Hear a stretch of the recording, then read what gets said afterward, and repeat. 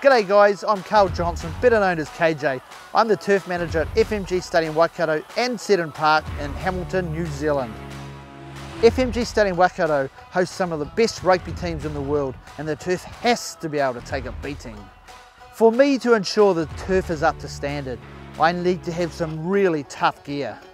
Aside from buying the best, regular and thorough maintenance is extremely important for my machinery to be in tip-top shape. Let me show you some tips to keep your machines running as hard as the day you bought them. The first thing you should do is familiarise yourself with the operator's manual.